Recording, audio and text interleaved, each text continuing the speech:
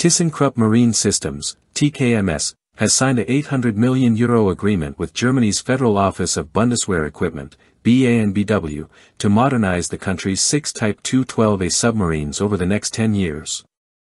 The deal, finalized on June 27, 2025, marks a major step toward maintaining Germany's edge in submarine warfare as geopolitical tensions rise across Europe. Launched in the late 1990s as a joint German-Italian initiative, the Type 212A class represents one of the most advanced diesel-electric submarines ever built.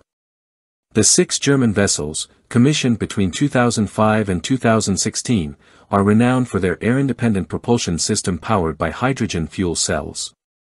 This enables prolonged underwater operations without surfacing, giving them unmatched stealth and endurance for non-nuclear submarines. Equipped with state-of-the-art sonar, torpedoes, and automated combat systems, the 212A fleet serves as a key pillar of Germany's naval defense posture. The upcoming upgrade program will concentrate on revamping navigation and combat systems on the first 4 submarines. TKMS aims to bring these older boats in line with current NATO standards and harmonize them with the capabilities of the forthcoming Type 212CD submarines, developed in partnership with Norway. These improvements are essential to ensuring interoperability and mission readiness across a diverse range of NATO-led operations. Strategically, the modernization reflects Berlin's recognition of underwater dominance as central to 21st-century maritime security.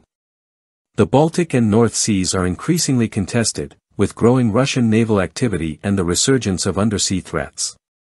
Germany's commitment to upgrading its submarine fleet ensures that it can continue conducting covert intelligence gathering, surveillance missions, and special operations beneath the surface. This is not just a technical refresh, it's a forward-looking defense investment that safeguards Germany's role as a maritime power. By reinforcing its underwater capabilities, Germany affirms its readiness to meet alliance obligations and support NATO's collective deterrence in a complex and rapidly changing security environment. ChatGPT,